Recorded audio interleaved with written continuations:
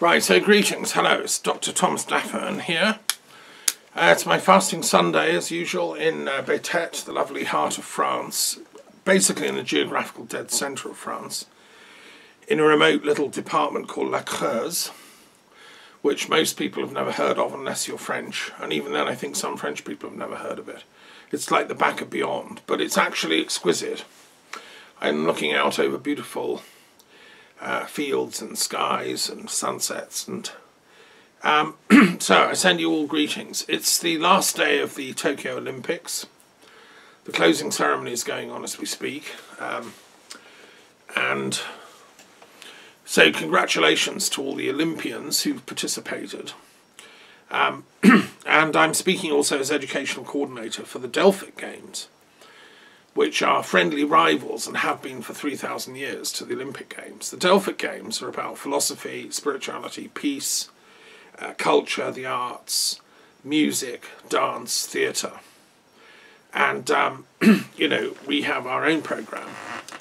And so, you know, get in touch if you're interested in competing, or we are looking for another city to maybe put on the Delphic Games when we all come out of lockdown. They have a totally different flavour to the Olympic Games. And there's no kind of monetary nonsense, because the Delphic Games, you don't get cash prizes. You get a laurel wreath given by tradition in ancient Greece at the Delphic Games. They were sacred to the god Apollo and Gaia and to the 9 muses. So, you know, they're important in their own right. I might mention those later.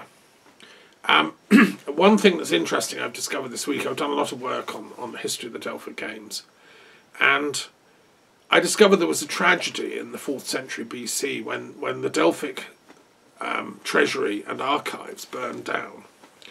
They lost all their records in a fire, which is horrendous, and my heart goes out to the people of Greece that are now suffering from horrendous fires all over the country, in Athens, on the outskirts of Athens, touch wood.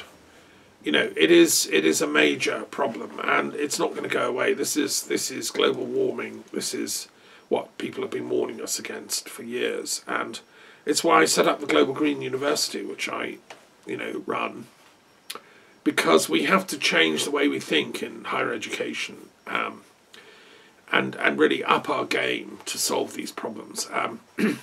The old-style university worked hand in glove with the nation-state and with the military establishment of that nation-state and the legal establishment. So it trained professionals who could go off and win and fight wars better. That's the model in British higher education. It has been for, you know, ever since Henry VIII took over the establishment in, you know, a sort of intellectual coup, actually. At least in the medieval university before Henry, there was a sense that you're actually doing your work for God. You're trying to find ultimate truth because it's a spiritual duty. In the early medieval universities, there was that sense. The great thinkers like Grosseteste at Oxford and Roger Bacon, and, you know, endless numbers of scholars that they're called the scholastics, but it's slightly a pejorative name. They were just deep, deep thinkers, starting with Abelard and his circle in Paris, here in France. They were trying to find truth because they felt it was an ethical duty. It was you know, it's what keeps society together. And if we lose sight of that, which in Hindu and Sanskrit terminology is called dharma, then the whole of society falls apart. And if higher education is co-opted simply to become a mouthpiece for whatever military, you know, intelligence establishment state system is running the country, be it Bolshevik Russia or Hitler's Germany or Stalinist, you know, or other kind of totalitarian rule systems, then intellectual freedom goes out the window. There is no intellectual freedom. There's intellectual slavery. So as a rebel against that, I set up a Global Green University, which is still going, and it's the only, well, it's one of the few alternative universities that exist for education for its own sake. If you do a degree with us, if you do a master's or a PhD, then you do it for the love of the learning itself, not for the kudos of having a bit of paper that says you've gained your diploma. But the standards we insist on are as rigorous as Oxford University or London. And that, of course, you know, if you're looking just for a cheap little diploma that you can buy on the internet, then go somewhere else. This is a proper university. And so what I've learned this week about Delphi, which is very interesting to me, is that after their treasury and archive was melted down in a fire, which, you know, I even hear that Olympia itself is now under attack from flames, the site of the original Olympic Games. I mean, I just pray and pray that that Greece can put these fires out, and that the world's eco battalions can enlist and sort this. I have made a proposal that the world's military establishments, you know, should 90% of them should recommit to retooling themselves to become eco battalions. So they would be involved in things like flood fighting, flood defences, forest fires, all the problems that are arising from global warming. I mean, Siberia's been on fire, for God's sake.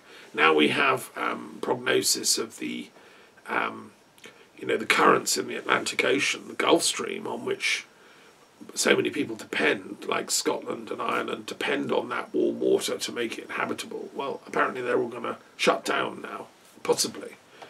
And we've got sea level rises. So, you know, what are the military for? I'm not against soldiers and warriors. I think they're really important. I used to nurse them for a living. I know soldiers. I've met generals. I've worked with generals for peace back in the 80s when we got an end to the Cold War in Europe. And generals for peace, along with my philosophers for peace, put some pressure on the military establishments to go to the political leaders, Reagan and Gorbachev and Thatcher, and say, look, we can't have a Third World War, because it's not like we would win it, or they would win it, or we would lose a few 100,000, they would lose a few 100,000. No. The planet itself would be in danger, because they'd worked out there's this thing called global winter, nuclear winter, that would affect the whole planet. If there's a Third World nuclear war, and all the bombs are let off, and America and Russia go for it, and China gets involved, and God knows what, you know, Britain starts firing its missiles, and so on and so on, and they all go off in about a day, which is what would happen, that's curtains for humanity, because the amount of dust and smoke and all the rest that would be woken up by all that would obscure the sun for like about a year. I mean, the figures were worked out by scientists, and the crops would fail because we all depend on the photosynthesis from the sun. Now, if you block out the sun, like imagine it's night time for a whole year, you know, the world as we know it wouldn't survive. And also, not to mention the millions, probably billions of dead if all the cities start going up. What I learned when I lived in Scotland near Faslane, I went to an academic in discussion of scholars who went and protested outside Faslane. As an expert in peace studies, I went and protested with them, and we did papers like it was a conference, right?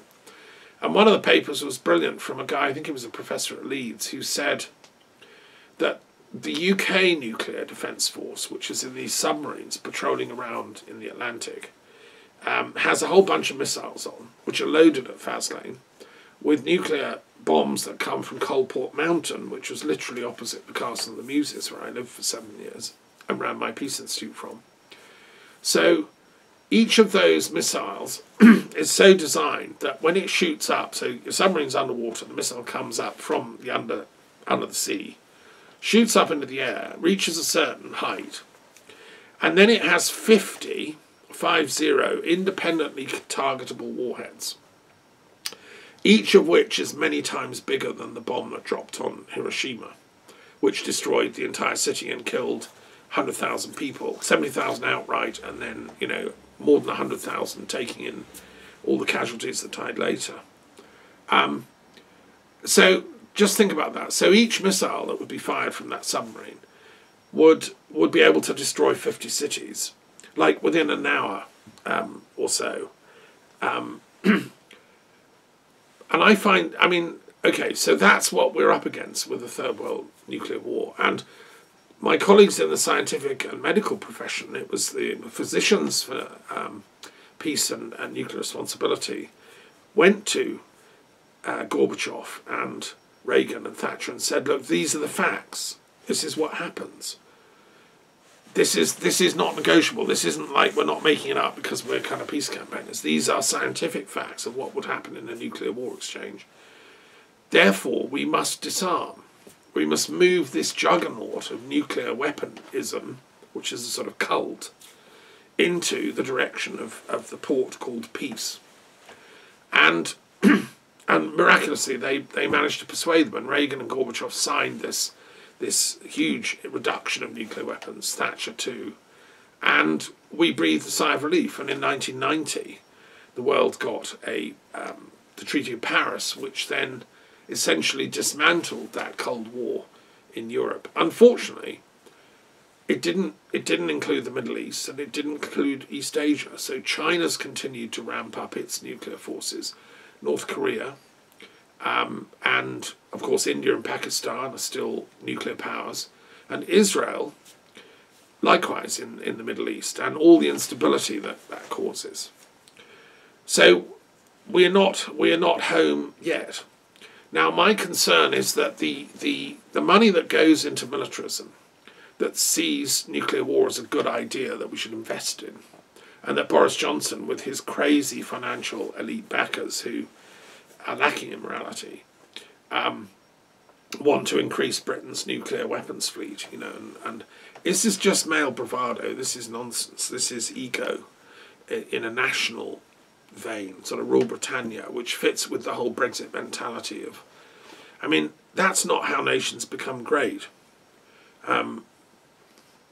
With all due respect, when I last exchanged letters with the Queen, who I have met and conversed with in certain respects over my Commonwealth Interfaith network, which I set up as a Canadian, I just pointed out, A, Brexit was a catastrophe and she should do something about it, and B, I suggested she go walkabout, because the problem with these top elite people like the Queen, like her top advisors, is they don't go and meet ordinary people. If the Queen went in disguise, is what I suggested, like King Alfred the Great used to do, he would go around Wessex and meet just ordinary farmers, ordinary working class people, people that were struggling to make a living, and it taught him humility. Whereas I think this lot, the Brexit lot, and I'm sorry, the Queen has to be included in their number. She hasn't stopped it. It means she has deliberately enabled it. They have such an arrogance built up. They become so used to their life of perks and splendour that the thought of actually going and talking to ordinary people is just, what? Why would I do that? Well, the reason you should do that is if you care about the people of the country that you supposedly reign over. Any decent monarch would want to go and meet people in disguise and hear their stories. I mean, of course, the Queen is hard to disguise, but sort of semi-disguise. And I do know people that have met the Queen like that, walking around the streets of Midhurst in Sussex or in a local country park, walking the dogs. And I'm sure she is herself, a good person. My problem is it's the bubble in which she lives that is protected from normal people being able to actually interact with her. And if you do that for generations, actually, in the case of the royals, then a certain thinking sets in, which is, Brexit, great idea, get sovereignty back. More nuclear weapons, oh yeah, great idea, we want to be a great power, yeah, we want at least 10 more submarines. This is the problem. So I keep coming to the point and then wandering, but let me go back to the fires at Delphi that destroyed their archive. A tragedy, and that's why I'm saying that the military should retool as an ecological emergency fighting force. And I do this on the basis of a brigadier from the Indian Army who once gave a lecture for me at the University of London when I was just setting up my institute back in 1991. And this amazing general, who was friends with Generals of Peace, run by my colleague Brigadier Harbottle, and Russian equivalents in American, this general was tasked with running the Eco Battalion for the Indian Army, and its mission was what I'm describing. Well, I'm saying every military force in the world should have, like retool, I don't know, a significant percentage of its armed forces to be eco-battalions. The models are there, they can copy the Indian thing. And then I've also shared before on this platform that just recently at the Belfer Institute at Harvard University, there was a brilliant talk, well, conference actually, by experts in intelligence, largely American, but some British and Russian experts, who were saying that the American intelligence under Biden is now being asked to look at planetary threats to the world, global warming, the main one, and what can America do and her allies to respond to this. Well, you know, I hope they're doing their homework, is all I can say. Okay. So that's what I'm saying about what the fires of Greece, what they call us to do. And it's not just Greece, it's Turkey, another country I know and love well. It's Italy, it's Siberia, it's California. You know, we humans have to get real. We're living in an endangered, difficult time, and we have to at least put our weapons of war away. We have to have immediate ceasefire in Afghanistan. We can't afford yet another Taliban-type Talibanization of the country, 1 million people fleeing out of the country and all the horrors that causes. No, there should be a UN-led peacekeeping force go in. It was a stupid idea, always was, to send an American, British, NATO force in. I mean, that's just confrontational. I mean, NATO is not a peace force. It should be retooled as such, but it's not at the moment. No, there should be a proper UN peacekeeping force go in to protect the civilians, and that's what the Afghan intellectuals that I work with have called for. They've issued a declaration which is going out to the world's peacekeeping, you know, agencies. We can't just sit by and do nothing and watch as the Taliban sweep back into power, because they have a really brutal understanding of a pseudo form of Islam, which is about cultural terrorism, actually, based on poor education and poor studies. You know, these poor people have never had a chance to actually do higher education, Islamic style. I've been fortunate to teach in higher education colleges for Islam, and I know what it is. You know, I know authentic Islamic philosophy when I meet it, and it's not the Taliban. So we have a problem. Now, when the treasury burned down in Delphi all those years ago, who did the Delphians invite to come and rebuild it, other than Aristotle? I mean, it's a fact that's extraordinary, actually. Aristotle was invited with his nephew, who later succeeded him as head of the Lyceum, his university, and they were trying to reconstruct what has been destroyed, what was in this Delphic treasury, what was in this Delphic archive. And it would have been the records of all the games that had happened before that. You know, Delphi came into being at least by 1500 BC. It was a sacred site, it was a temple, it was an oracle. Initially to Gaia, which was the primordial mother goddess, you know. And then when Apollo appeared with the sort of new waves of Greek immigrants, it became dedicated to Apollo, but it was always secretly to Apollo and Gaia. And the oracle were these women sibyls, or pythonesses as they were called, who were able to tap into the collective unconscious and channel forth gnomic utterances, which then were interpreted. And it kept going for over 1,000 years, up until a fanatical Christian emperor, Theodosius the Ungreat, as I call him, closed it down by order, along with all the pagan shrines and oracles and certain things. You know, it's bonkers. Why would you do that? Well, because you lack proper education, because you've been brought up in a fanatical sect, which true Christianity is not. True Christianity of the authentic kind that Jesus taught, and his initial disciples, Thomas, John, Mary Magdalene, the initial group who used to go with him to Banyas and play the Who Am I game, no, they were not idiots, they were not fanatical people. Unfortunately, you see, when it became a state religion, the state then gets involved in, well, what is allowed and what is permissible and what is not. Well, philosophy isn't allowed, paganism isn't allowed, proper thinking isn't allowed, shut that lot down, and oracles aren't allowed because that enables you to talk to the gods. That can't be allowed, shut that down. So there's this strategy of sort of closure that happens whenever totalitarian state regimes adopt a particular religion out of the whole panoply that's available. And, you know, my students know that I've created this periodic table of the world's religions to show the entire gamut of all the religions and philosophies that we have on this planet. Each child, each student at university and college and school should have access to this.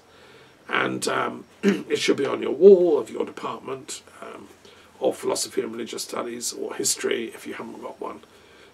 And, you know, this is our birthright to know all this stuff.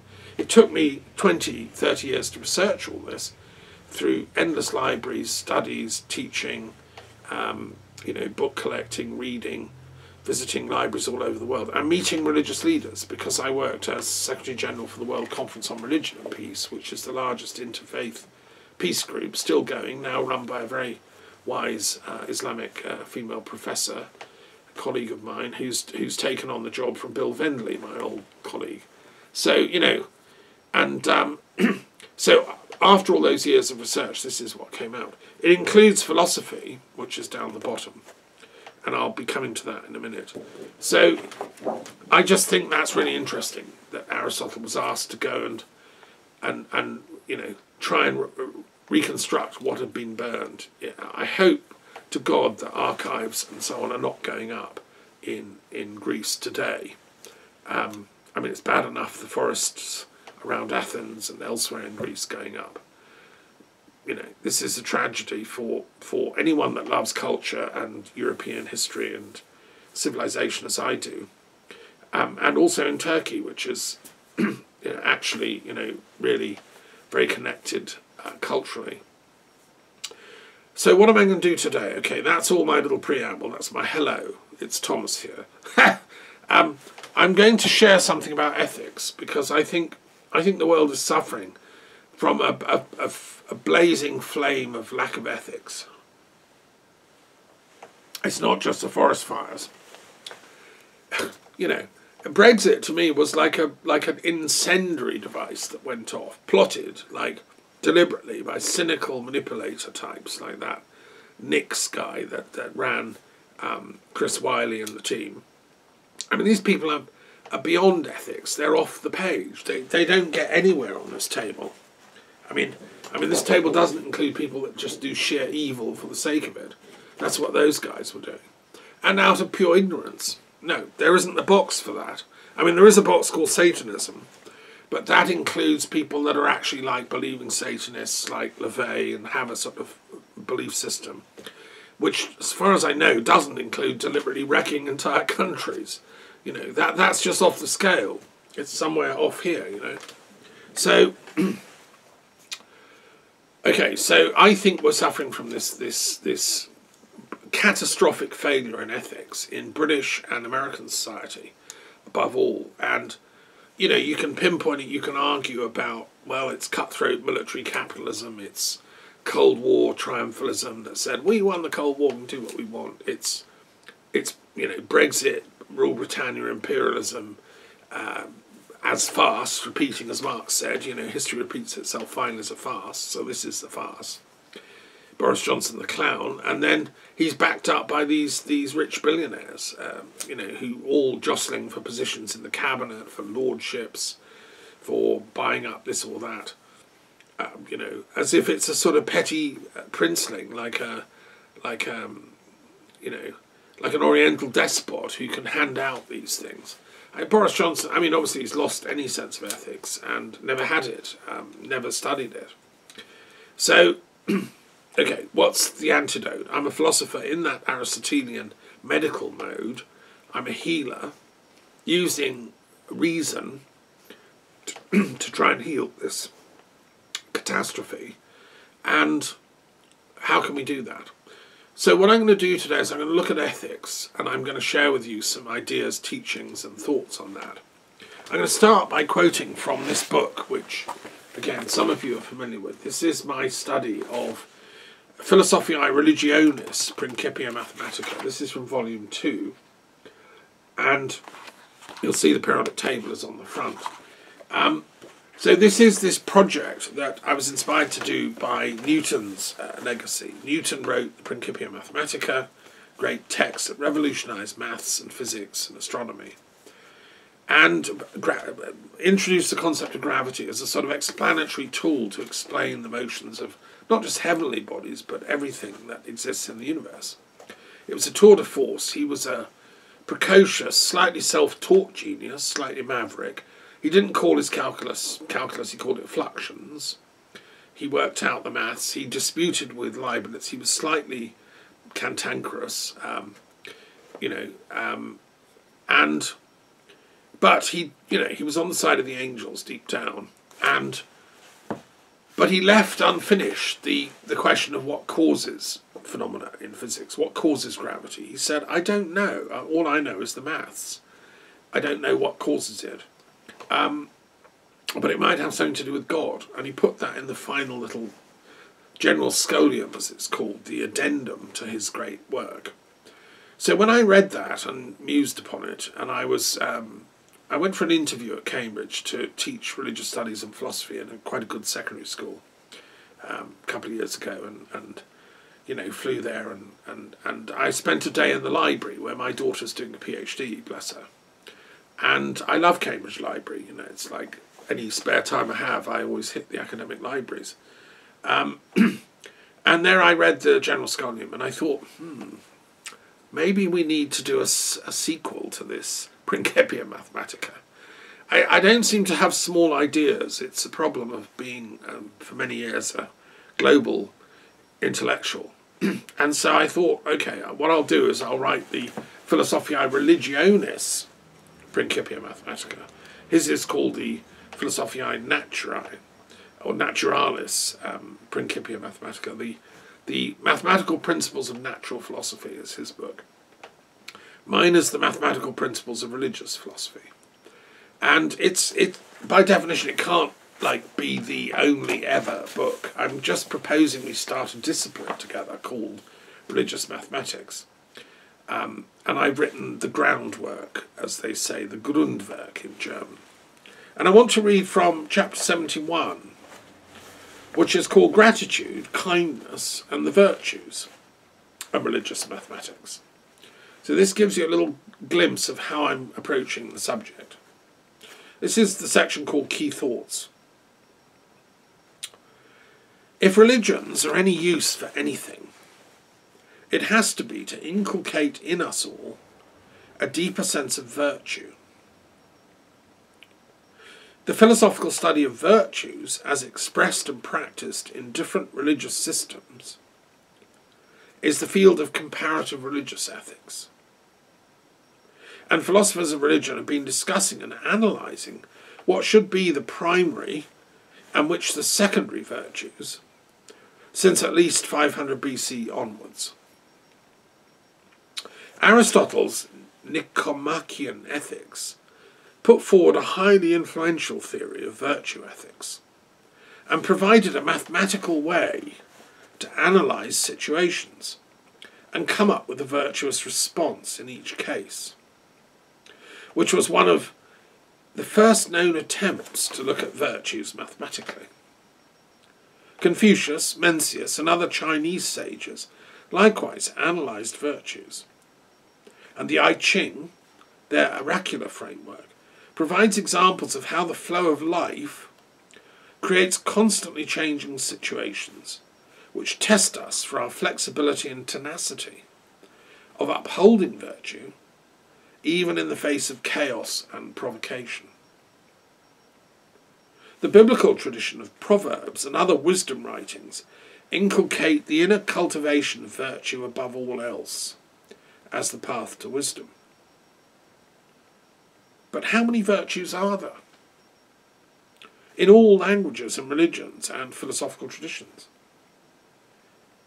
Are they universal, and can they be synthesized to certain fundamental virtues that each religion promulgates?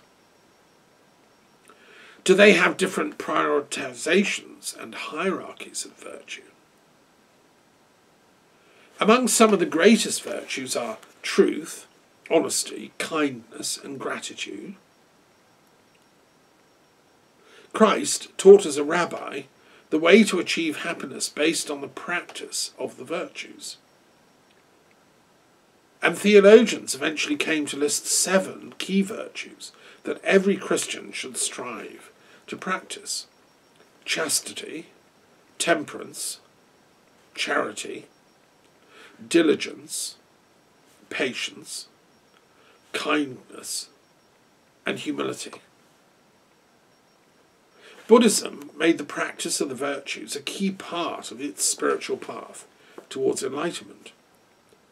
And in the form of the 10 paramitas, perfections expected of an aspirant towards bodhisattvahood, they are listed as dana, generosity; sila, proper conduct; nekama, renunciation; panya, wisdom; viriya, energy; khanti, patience; satya, honesty; adhitthana, determination; metta, goodwill; upekkha, equanimity. In Jainism also there are 10 virtues to be practiced: supreme forgiveness, supreme humility, supreme straightforwardness, supreme truthfulness, supreme purity, supreme self-restraint, supreme penance, supreme renunciation. Jainism and Buddhism and yoga especially stress ahimsa, non-violence, non-harm, as the key to all the other virtues. If we cannot learn to practice non-violence of speech, thought, and speech, thought, and action, we are not yet fully entered into the spiritual path of wisdom. Modern virtue ethics builds on all these ancient wisdom teachings. Theosophy, Sikhism, Islam, Sufism, Baha'ism, religious socialism, religious liberalism, eco-philosophy, Judaism, etc. all have their own subtle nuances when it comes to the ethics that we need to cultivate now as a planet. Our lists might be different, but most of us will agree on certain basics. Perhaps the mathematical analysis of the religious virtues can help here. If so, how do we go about doing this? How do we develop a comprehensive mathematics of the virtues? So that is what's called the key thoughts, and that's part of the chapter. I'm going to come back to that book, perhaps at the very end of this talk, because I then pose some interesting questions, or I might, intersperse some of those questions as I go on. I'm going to do a few readings now from different philosophers about ethics, because although I'm in the room of literature, philosophy and literature are actually quite close. I mean, my passion for literature, I've written, a novel, I'm writing another one at the moment, I've written 1,000 poems, I've written and acted in plays, and I'm a literary figure as well as a philosopher, but to me there's an overlap. What I can put into poetry is often pure poetry is philosophy. And sometimes in my philosophical works I will weave in a kind of poetic way of